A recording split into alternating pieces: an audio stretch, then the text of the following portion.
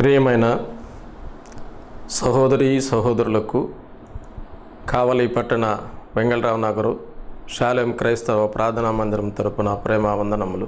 షాలేం క్రైస్తవ ప్రార్థనా మందిరం ద్వారా బ్రదర్ జి షాలేం గారు మనకు దైవ వర్తమానమును అందిస్తారు. కావున మీరు దేవుని యొక్క వాక్యము విని ఆశీర్వాదములు పొందవలసిందిగా మనవి చేస్తున్నాం. దేవుని పరిశుద్ధ గ్రంథంలో నుండి అపోస్తుల కార్యముల గ్రంథం 3వ అధ్యాయం 13-14 వచనములు చదువుకుందాం. అబ్రహాము, ఇస్సాకు, యాకోబు అనువారి దేవుడు అనగా మన పితరుల దేవుడు తన సేవకుడైన యేసును మహిమపరిచి ఉన్నాడు. మీరాయనను అప్పగించితిరి. పిలాతు ఆయనను విడుదల చేయుటకు నిశ్చయించినప్పుడు మీరు అతని ఎదుట ఆయనను నిరాకరించితిరి. మీరు పరిశుద్ధుడును నీతిమంతుడునైన వానిని నిరాకరించి నరహంతకుడైన మనుష్యుని మీకు అనుగ్రహింపుమని అడిగితిరి. ప్రభు సహాయం కొరకు ప్రార్థన చేసుకుందాం. ప్రేమగల మా తండ్రి, దయగల మా ప్రభువా, చదవబడిన వాక్య భాగం ద్వారా మాతో మాట్లాడమని ఈ మనవులు మా ప్రభువును రక్షకుడునైన యేసుక్రీస్తు ప్రభువు వారి అతి పరిశుద్ధమైన నామములో ప్రార్థించి అడిగి వేడుకొంచున్నాము తండ్రి, ఆమెన్. ప్రభునందు ప్రియమైన సహోదర సహోదరులారా, చదవబడినటువంటి ఈ వాక్య భాగంలో అనగా అపోస్తుల కార్యముల గ్రంథం 3వ అధ్యాయం 13-14 వచనాల్లో మనము ఒక మాటను సాధారణంగా గమనించగలం. ఆ మాటనే ఈ సమయంలో మనం ధ్యానం చేద్దాం. అదేమిటంటే నిరాకరించబడిన యేసుక్రీస్తు ప్రభువారు. యేసుక్రీస్తు ప్రభువారు పిలాతు వద్దకు తీసుకొని రాబడినప్పుడు ప్రతి సంవత్సరం పండుగ సమయంలో ఒక ఖైదీని విడుదల చేయడం అనేది ఒక ఆనవాయితీగా ఉంటూ ఉంది. ఆ సంవత్సరానికి గాను యేసుక్రీస్తు ప్రభువారు నిర్దోషిగా ఉన్నారు. ఆయనకు కూడా పిలాతు వద్దకు తీసుకొని రాబడ్డారు. మరొక ఖైదీ చెరసాల్లో ఉన్నాడు. అతని పేరు బరబ్బా. అతడు ఒక నరహంతకుడు, రోమా ప్రభుత్వం పైన తిరుగుబాటుతనం కలిగినటువంటి ఒక తిరుగుబాటుదారుడు. వీరు ఇరువురిలో ఎవరిని విడుదల చేయాలి అని ఇశ్రాయేలీల సమాజం ముందు పిలాతు ఒక ప్రశ్నను వేసినప్పుడు ఇశ్రాయేలీల సమాజం అంతా కూడా నిర్దోషి అయినటువంటి యేసుక్రీస్తు ప్రభువు వారిని శిక్షకు అప్పగించి బరబ్బాను విడుదల చేయమని బిగ్గరగా కేకలు వేసి మరి తమ యొక్క సమాధానాన్ని పిలాతుకు తెలియజేస్తారు. ఈ సమాధానం విన్న తర్వాత బరబ్బాని పిలాతు విడుదల చేసి ప్రభు అయిన యేసుక్రీస్తు వారిని సిలువకు అప్పగిస్తారు. ఆ మాటలను ఈ 13-14 వచనాల్లో మనం గమనించగలం. అసలు ఈ మాటలు ఏ సందర్భంలో రాయబడ్డాయో మొదట మనం తెలుసుకుందాం. అపోస్తల కార్యం గ్రంథం 3వ అధ్యాయంలో మనం చూచినప్పుడు పేతురు, యోహాన్లు పగలు 3 గంటల సమయం, దానిని ప్రార్థనా కాలము అని అంటారు. ఆ ప్రార్థనా కాలంలో పేతురు, యోహాన్లు శృంగారం అనబడినటువంటి దేవాలయము మెట్లు ఎక్కి ప్రార్థన చేయడానికి దేవాలయంలోనికి వెళుతూ ఉన్నారు. శృంగారం అనబడినటువంటి దేవాలయం అంటే ఏదో కాదు. శృంగారం అనబడినటువంటి దేవాలయం అంటే యెరూషలేము దేవాలయమే. యెరూషలేమునకు ఆ పేరు మరలా ఎందుకు వచ్చిందంటే క్రీస్తు పూర్వం 586వ సంవత్సరంలో బబులోనీయులు అనగా ప్రస్తుతం ఇరాక్ అనేటటువంటి దేశము పేరుతో పిలువబడుతున్నటువంటి ఆ బబులోనీయుల రాజైనటువంటి నెబుకద్నెజరు సైన్యముతో కలిసి ఇశ్రాయేలీల యొక్క సామ్రాజ్యమును జయిస్తారు. క్రీస్తు పూర్వం 586వ సంవత్సరంలో యెరూషలేమును ముట్టడి చేసి అక్కడ నుండి చాలామందిని చెరకు తీసుకొని వెళ్తారు. వాళ్ళల్లో దానియేలు, షద్రకు, మేషకు, అబేద్నెగోలు కూడా ఉంటారు. నెబుకద్నెజరు వచ్చి యెరూషలేము యొక్క దేవాలయాన్ని పూర్తిగా పాడు చేస్తాడు. కారణం ఏంటంటే యెరూషలేము యొక్క గోడల్లో, యెరూషలేము యొక్క ద్వారాల్లో ఎంతో విలువైనటువంటి అత్యంత ఖరీదైనటువంటి లోహాలు, ఖనిజాలు ఉన్నాయి. యెరూషలేమునకు ఆనాడే కొన్ని లక్షల కోట్ల రూపాయలు సొలొమోను మహారాజు ఖర్చు పెట్టి నిర్మించాడు. ఆ గోడల్లో దాచి ఉంచినటువంటి బంగారం, ఆ స్తంభాల్లో దాచి ఉంచినటువంటి బంగారం అంతా కూడా దోచుకోవాలనే ఉద్దేశంతో నెబుకద్నెజరు యెరూషలేమును ముట్టడి చేసి పూర్తిగా దానిని పాడు చేసి యెరూషలేము యొక్క గుమ్మములను అగ్ని చేత కాల్చివేస్తాడు. అది వరకు ఆరాధనా స్థలంగా ఉన్నటువంటి యెరూషలేము కాస్త పాడైపోయినటువంటి ఒక శిథిలావస్థలోనికి వస్తుంది. ఆ తర్వాత దాదాపుగా క్రీస్తు పూర్వం 444-45 మధ్యకాలంలో ఎజ్రా, నెహెమ్యా మరియు జెరుబ్బాబెలులు యెరూషలేమును పునర్నిర్మించడానికి ప్రయత్నం చేస్తారు. అయితే వారికి ఉన్నటువంటి వనరులను బట్టి, అవకాశములను బట్టి, ఆర్థిక వెసులుబాటును బట్టి యెరూషలేమునకు గుమ్మములు నిలిపి ఆ గోడలను తిరిగి కడతారు. కానీ సొలొమోను మహారాజు దాని లోపల ఎంత ధనాన్ని, విలువైనటువంటి వస్తువులనైతే దాచి ఉంచి నిర్మించాడో ఆ రీతిగా వీరు నిర్మించలేకపోతారు. ఆ తరువాత క్రీస్తు పూర్వం 1వ శతాబ్దంలో రాజుగా ఉన్నటువంటి హేరోదు మహారాజు దాదాపుగా క్రీస్తు పూర్వం 19 నుండి 14 సంవత్సరాల మధ్యకాలంలో యెరూషలేమును తిరిగి పునర్నిర్మించాలని ఆలోచన చేస్తాడు. కారణం ఏంటంటే, యెరూషలేమును కానీ పునర్నిర్మిస్తే నేను యూదుల యొక్క మెప్పును పొందుకుంటాను అనేటటువంటి ఉద్దేశంతో, యూదుల మన్ననలను పొందుకోవాలని హేరోదు మహారాజు ఈ యొక్క యెరూషలేము పునర్నిర్మాణాన్ని చేపడతాడు. యెరూషలేమును చాలా అత్యద్భుతంగా విలువైనటువంటి లోహాలతో, పదార్థాలతో, వస్తువులతోటి యెరూషలేమును హేరోదు మహారాజు నిర్మిస్తాడు. హేరోదు మహారాజు అలంకరిస్తాడు. మన భాషలో పరిశుద్ధ గ్రంథమైనటువంటి బైబిల్లో వ్రాయబడినట్లుగా యెరూషలేమును శృంగారిస్తాడు. అలంకరించబడినటువంటి యెరూషలేము మరొక పేరుతోటి ఆ దినము నుండి పిలువబడుతూ ఉంది. ఆ పేరే శృంగారమనబడినటువంటి దేవాలయము. కారణం ఏంటంటే, యెరూషలేమును అత్యద్భుతంగా హేరోదు మహారాజు విలువైనటువంటి వస్తువుల చేత అలంకరిస్తాడు, శృంగారిస్తాడు. కాబట్టి ఆ శృంగారం అనబడినటువంటి యెరూషలేము దేవాలయములోనికి పట్టపగలు సమయాన 3ంటికి ప్రార్థన చేసుకోవాలని పేతురు, యోహాన్లు దేవాలయపు మెట్లు ఎక్కి వెళుతూ ఉన్నారు. 3ంటికి ప్రార్థన చేసినప్పుడు అది చాలా ప్రాముఖ్యంగా, చాలా విశేషంగా, చాలా బలంగా విశ్వాసికి ప్రయోజనకరంగా ఉంటుంది. దేవాలయం యొక్క మెట్లు ఎక్కి వెళుతున్నటువంటి అనుభవం, ప్రార్థనా జీవితం మనలను ఆత్మీయంగా ఉన్నతమైనటువంటి స్థానములోనికి, అంత మాత్రమే కాకుండా ఎక్కలేనటువంటి ఎత్తైన పర్వతములు ఎక్కే అనుభవంలోనికి నడిపిస్తుందని మనం ఈ సమయంలో గ్రహించాలి.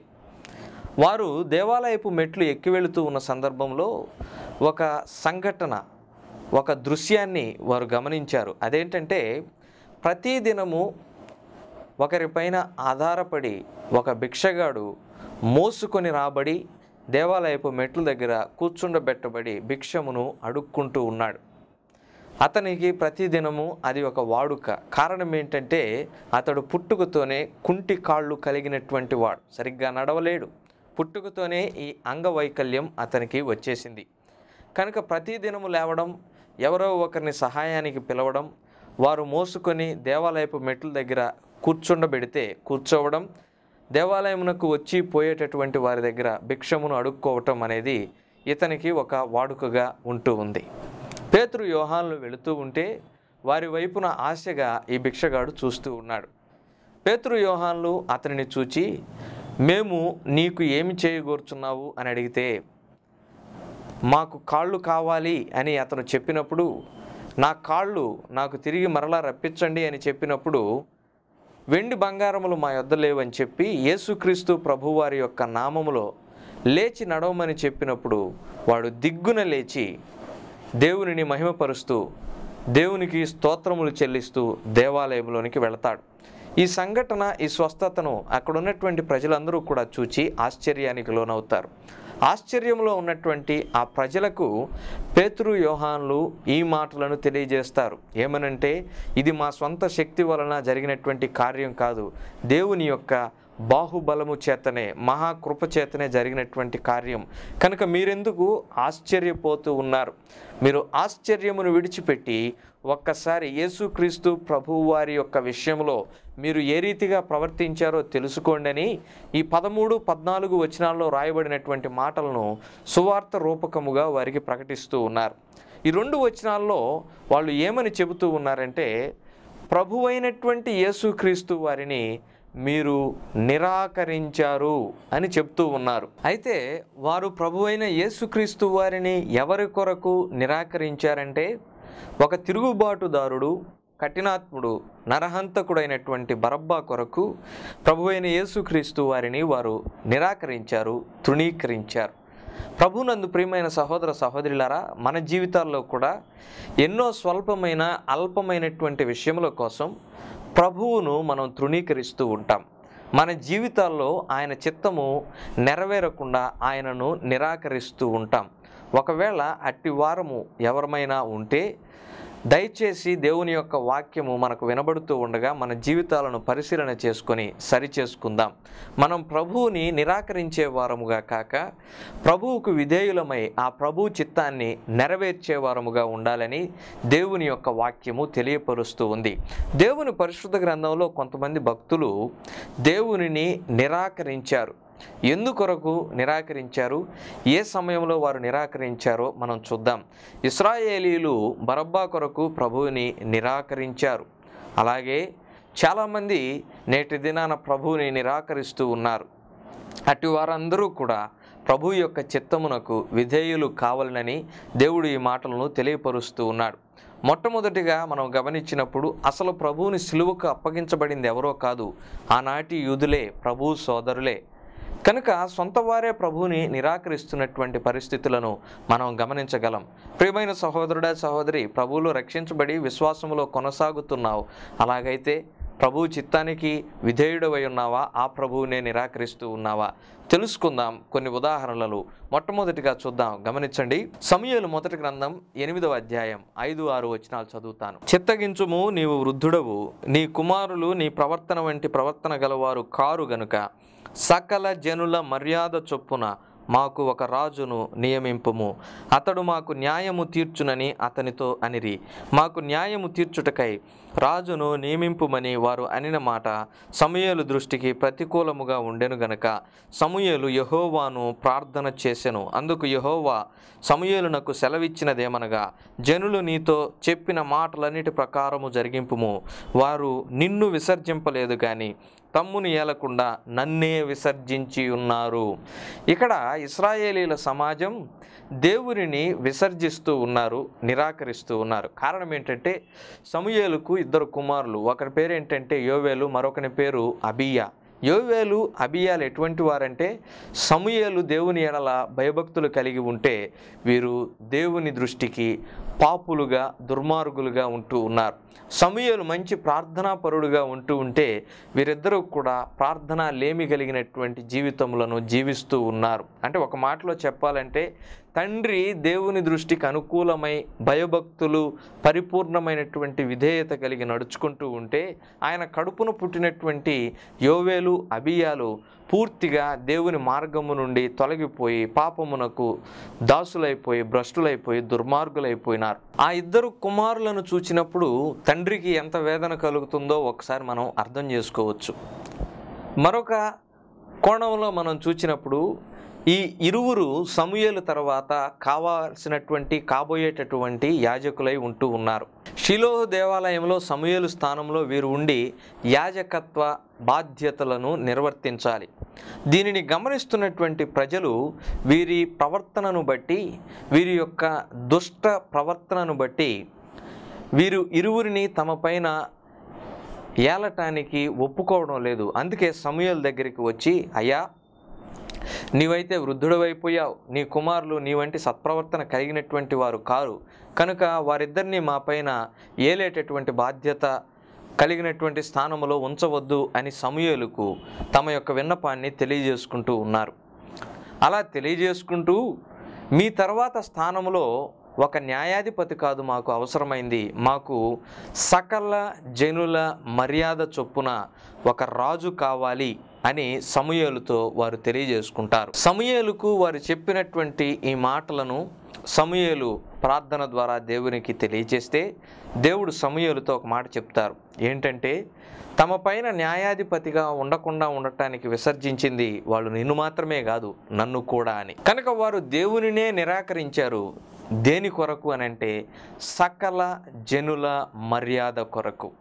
సకల జనుల మర్యాద అనే మాటను మనం క్లుప్తంగా చూచినప్పుడు అది లోకాచారమునకు, లోకమునకు సూచనగా, సాదృశ్యంగా ఉంటూ ఉంది. మన జీవితాల్లో ఎన్నో పర్యాయములు లోకస్తుల యొక్క మర్యాదల కొరకు, లోకస్తుల యొక్క మన్ననల కొరకు, లోకస్తుల యొక్క అభిమానాన్ని చూరుగొనుట కొరకు, లోకస్తుల యొక్క దృష్టిలో పట్టడానికి వారి ఆచారములను, వారి పద్ధతులను, వారి మాటలను మనం పాటిస్తూ ఉంటాం. లోకం కొరకు ప్రభువుని మనం తృణీకరిస్తూ ఉంటాం. లోకములో మనము ఉన్నప్పుడు మనం దేవుని దృష్టికి శత్రువులం అవుతామని యాకోబు పత్రిక 4వ అధ్యాయం 4వ వచనం స్పష్టంగా చెప్తూ ఉంది. వ్యభిచారిణులారా, ఈ లోకముతో స్నేహము దేవునితో వైరమని మీరెరుగరా. కనుక ఎవడైతే లోకముతో స్నేహము చేయునో అట్టివాడు దేవుని దృష్టికి శత్రువగును అనేటటువంటి మాటను యాకోబు 4:4లో మనం గమనించగలం. కనుక ప్రభువునందు ప్రియమైన సహోదర సహోదరులారా, గమనించండి, లోకముతో స్నేహం మనకు వద్దు, లోక ఆచారములు మనకు వద్దు, లోకపు నటనలు మనకు వద్దు, లోకపు ప్రశంసలు, లోకపు పొగడ్తలు, లోకపు బిరుదులు, లోకం చేసే సన్మానాలు మనకు అవసరం లేదు. విశ్వాసి అనబడిన వాడు ప్రభువుని ఎరిగిన మరుక్షణాన లోకము నుండి వేరైపోయినటువంటి అనుభవం కలిగి జీవించాలి. ఇంకా లోకపు మాటలు, ఇంకా లోకపు చేష్టలు, ఇంకా లోకపు ప్రవర్తన మనం కానీ కలిగి ఉంటే ప్రయోజనం శూన్యం. మన మాటలు వాక్య సంబంధంగా ఉండాలి, మన చూపులు ఆలోచనలు వాక్య సంబంధంగా ఉండాలి. లోకస్తులు మాట్లాడిన రీతిగా నీవు మాట్లాడతావా అని యోబు భక్తుడు తన భార్యను అంటాడు. కారణం ఏంటంటే, దేవుడు యోబు భక్తుని దగ్గర నుండి అన్నీ తీసుకున్న తర్వాత తమకు ప్రతికూలతలు ఎదురై యోబు భయంకరమైనటువంటి వేదనను అనుభవిస్తూ ఉన్న సమయంలో ఆయన భార్య వచ్చి, నీవు దేవుని దూషించి మరణము కమ్ము అని పలికినప్పుడు యోబు అంటాడు, లోకస్తులు మాట్లాడినట్లు నీవు మాట్లాడతగదు అని. ప్రభువునందు ప్రియమైన సహోదర సహోదరులారా, ఈ మాటలు ఆలకించున్నటువంటి నీవు ఇంకా లోకములో ఉన్నట్లయితే ఒక్కసారి లోకమును విడిచిపెట్టి ప్రభువులోనికి రా. లోకములో ఎంత ఉన్నా అది ఒకానొక రోజున మాయమైపోతుంది. కారణం ఏంటంటే, అది ఒక రంగుల వలయం, అది ఒక ఆకర్షణీయమైనటువంటి కలల ప్రపంచం. అందులో వాస్తవికత లేదు, సత్యము లేదు.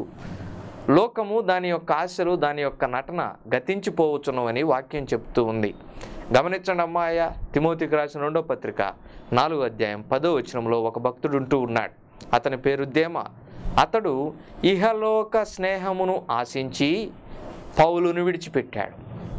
గమనించండి, లోకము అతనికి ఎక్కువగా కనిపించింది కనుక దేవునిని నిరాకరించాడు, పరిచర్యను విడిచిపెట్టాడు, సంఘాన్ని విడిచిపెట్టాడు, పౌలును విడిచిపెట్టాడు, సేవను విడిచిపెట్టాడు, ప్రార్థనను విడిచిపెట్టాడు.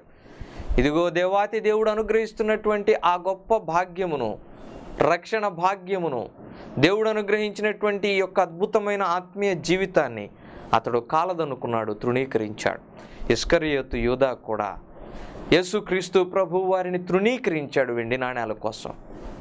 మరి ఈ మాటలు ఆలకించుతున్నటువంటి నీవు ఎలా ఉన్నావు? నీ జీవితం ఎలా ఉంది? దేవుని కొరకు నీవు ప్రయాసపడకుండా డబ్బు కొరకో, ఆస్తి కొరకో, మెప్పు కొరకో, పొగడ్తల కొరకో, పదవుల కొరకో ఆ దేవాతి దేవుణ్ణి నిరాకరిస్తున్నావేమో, తృణీకరిస్తున్నావేమో ఒక్కసారి హృదయాన్ని పరిశీలన చేసుకో.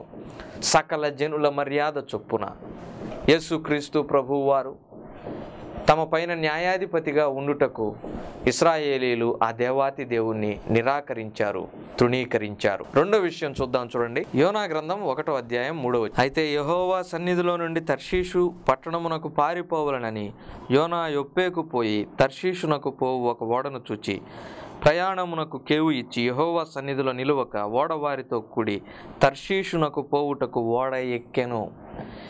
ఇక్కడ యోనా సొంత చిత్తము కొరకు దేవునిని నిరాకరిస్తూ ఉన్నాడు, దేవునిని తృణీకరిస్తున్నాడు. ఘోరమైనటువంటి దుష్టత్వంలో నిత్య నరకాగ్నికి పడిపోతున్న స్థితిలో నినివే ప్రజలు ఉంటే వారికి దేవుని యొక్క వాక్యమును ప్రకటించమని యోనాకు సెలవైతే యోనా దేవుని సన్నిధిని విడిచి తర్షీషు పట్టణానికి పారిపోతూ ఉన్నాడు. దేవునిని నిరాకరించినటువంటి యోనాకు ఒక భయంకరమైనటువంటి పరిస్థితి ఎదురైంది. అదేంటంటే, గమనించండి 4వ వచనంలో, అయితే యెహోవా సముద్రము మీద పెద్ద గాలి పుట్టింపగా. అప్పటి వరకు యోనా జీవితంలో ఇటువంటి గాలి ఎదురుకాల. కారణం ఏంటంటే, దేవునిని అతడు నిరాకరించలా, దేవునికి విధేయుడై జీవించాడు. దేవునికి ఎప్పుడైతే విరోధంగా ప్రవర్తించాడో అప్పుడు అతని ప్రయాణములోనికి గాలి వచ్చింది. గాలి లోకానికి సాదృశ్యంగా ఉంది. మనం ఎప్పుడైతే ప్రభు చిత్తానికి వ్యతిరేకంగా ప్రయాణం చేస్తామో, ప్రభు ఇష్టానికి విరుద్ధంగా ప్రవర్తిస్తామో, మనలోనికి లోకం వచ్చేస్తుంది. క్రమేపీ ప్రభువుకి దూరం అయిపోతాం, మనం పడిపోతాం, ఆత్మీయంగా పతనమైపోతాం. యోనా ప్రయాణిస్తున్నటువంటి ఓడపైకి ఒక గొప్ప గాలి వచ్చింది. ఆ తర్వాత మనం చూసినప్పుడు సముద్రమందు గొప్ప తుఫాను రేగింది. తుఫాను అనేది అలజడికి, శ్రమలకు సాదృశ్యంగా ఉంటూ ఉంది. ఈ శ్రమల కొలిమిలో జీవిత ప్రయాణం అనేది చాలా కష్టంగా ఉంటుంది. తుఫాను రేగినప్పుడు యోనా ఎక్కినటువంటి ఓడ ముందుకు సాగడం చాలా కష్టమైంది. తుఫాను తర్వాత జరిగినటువంటి పని ఏమిటంటే ఓడ బద్దలైపోసాగింది. ప్రభునందు ప్రియమైన సహోదర సహోదరులారా, మన యొక్క జీవితము, మన యొక్క కుటుంబము బద్దలు కాకుండా ఉండాలంటే మనం దేవుని చిత్త ప్రకారం నడుచుకోవాలి. దేవునిని నిరాకరించకూడదు. ఆయన చిత్తానికి విరుద్ధంగా మనం ప్రయాణం చేయకూడదు. ఆయన ఆజ్ఞలకు లోబడకుండా మనం ఎప్పుడైతే దారి తొలగుతామో ఓడ బద్దలైపోతుంది. జీవితం ముందుకు సాగడం కష్టమవుతుంది. ఎంత ఆర్తనాదాలు పెట్టినా, ఎంత ఆర్తధ్వని చేసినా మనుషులనే వారు మనం కష్టాల్లో ఉండి చూచి నవ్వుకునేవారే కానీ మనకు సహాయపడటానికి రారండి. మనకు ఆపత్కాలంలో మొరపెడితే సహాయపడేవాడు మన ప్రభువైన యేసుక్రీస్తు వారు. కనుక ఆయన్ను విడిచి మన సొంత చిత్తం కోసం ఆయన నిరాకరించి మన సొంత ఉద్దేశములతో జీవిత ప్రయాణాన్ని ముందుకు సాగించాలని చూస్తే మాత్రం మనం శ్రమల పాలవుతాం. ఓడ పగిలిపోయినటువంటి అనుభవంలోనికి వెళతాం. ఆ తరువాత మనము చూచినప్పుడు అతనికి అవమానం ఎదురైంది. ఇది 4వ విషయం. దేవునిని నిరాకరించిన వారికి అవమానమే ఎదురవుతుంది. ఓయి నిద్రపోతా అని అన్యుల చేత యోనా హెచ్చరించబడ్డాడు. 5వ విషయం మనం చూచినప్పుడు అతడు గొప్ప మత్స్యము కడుపులోనికి పడవేయబడ్డాడు. అంటే పడిపోయినటువంటి యోనా ఆత్మీయంగా పడిపోయాడు, ప్రభువులో పడిపోయాడు, విశ్వాసంలో పడిపోయాడు, భక్తి జీవితంలో పడిపోయాడు. ఆ తరువాత సముద్రపు ఒడ్డున కక్కివేయబడ్డాడు. పారవేయబడినటువంటి యోనాను మనం చూస్తున్నాం. కనుక అమ్మాయ్య, దేవుని చిత్తమునకు వ్యతిరేకంగా ప్రయాణించవద్దు, ఆలోచనలు చేయవద్దు. అలా చేస్తే మన మీదకి అవమానం వస్తుంది, మనం పడిపోతాం, పారవేయబడతాం, మన జీవితం కష్టాలతో, శ్రమలతో నలిగిపోతుంది.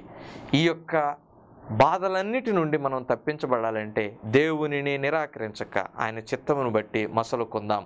3వ విషయం చూద్దాం. చూడండి, ఆదికాండం 16:2. కాగా శారయి, ఇదిగో నేను పిల్లలు కనకుండా యెహోవా చేసి ఉన్నాడు, నీవు దయచేసి నా దాసితో పొమ్ము, ఒకవేళ ఆమె వలన నాకు సంతానము కలగవచ్చునని అబ్రహాముతో చెప్పాను. అబ్రహాము శారయి మాట వినెను.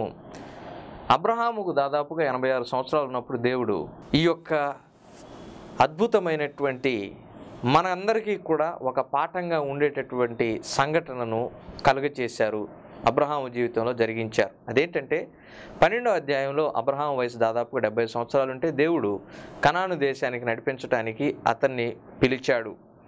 ఆ తరువాత ఆకాశ నక్షత్రాలు, ఇసుక రేణువులంత సంతానం ఇస్తానని వాగ్దానం చేశాడు. అబ్రహాం కూడా విశ్వాసం ఉంచాడు. సంవత్సరాలు గతించిపోతున్నాయి. ఇప్పుడు అబ్రహాం యొక్క వయసు 86 సంవత్సరాలు.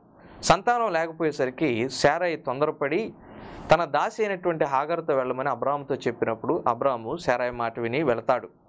అయితే శారయి తొందరపడి ఒక మాట అంటూ ఉంది, నేను పిల్లలను కనకుండా దేవుడే ఈ పని చేశాడని దేవుని మీద నింద వేస్తుంది. గమనించండి, దేవుడు చేస్తానన్న కార్యము చేయడం ఆలస్యమైందని శారయి దేవునిని నిరాకరిస్తూ ఉంది. ఇక్కడ దేవుని చిత్తమునకు వ్యతిరేకంగా ప్రయాణం చేస్తూ ఉంది. దేవుడు 4 రోజులు ఆలస్యమైన ఉత్తమమైన దాన్ని ఇస్తాడమ్మా. ఈ సత్యాన్ని మనం గ్రహిద్దాం.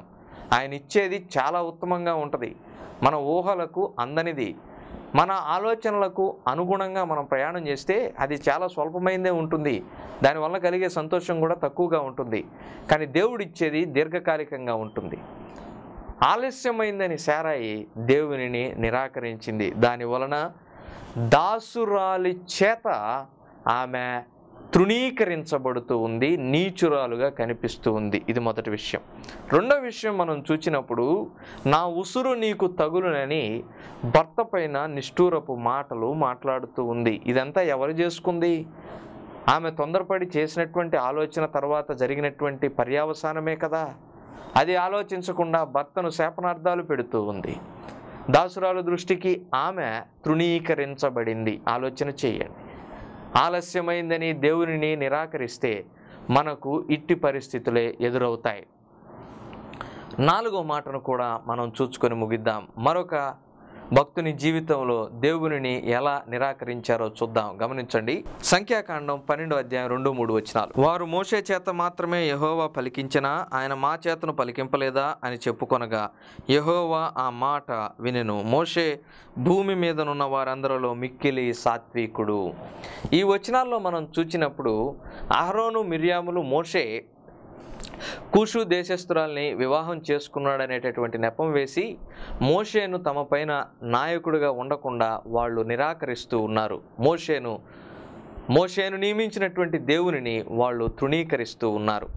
గమనించండి అమ్మాయ, మోషే దేవుని చేత నియమించబడినటువంటి నాయకుడు. ఆ స్థానం వీరు ఆక్రమించాలని అధికారము కొరకు దేవునిని నిరాకరిస్తూ ఉన్నారు. పర్యవసానం ఏంటంటే మిర్యాము ఆమె యొక్క తండ్రి చేత ఉమ్మివేయబడి కుష్ఠరోగానికి బాధితురాలవుతుంది. ఆ తర్వాత ఊరి వెలుపల 7 రోజులు ఆమె ఉండాల్సినటువంటి పరిస్థితి.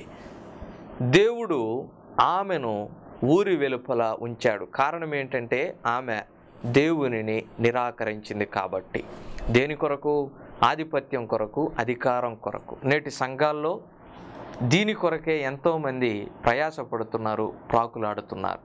దేవుడిచ్చే అధికారం ముఖ్యం, కానీ మనం కోరుకునే అధికారం ఎంతకాలం ఉంటుంది? కనుక అధికారం కొరకు దేవునిని నిరాకరించడం అనేది బుద్ధి లేనటువంటి విషయం. అలాంటి మాటలు మనం మాట్లాడుకున్నా దేవుడు వింటాడని వాక్యం చెప్తూ ఉంది. కనుక ప్రియమైన సోదరుడా, సోదరి, ఈ 4 దేని కొరకు నీవు దేవుని నిరాకరిస్తున్నావో పరిశీలన చేసుకో. అలా నిరాకరించక ప్రభువుని అంగీకరించు. ప్రభువు చిత్తమును బట్టి నడుచుకో.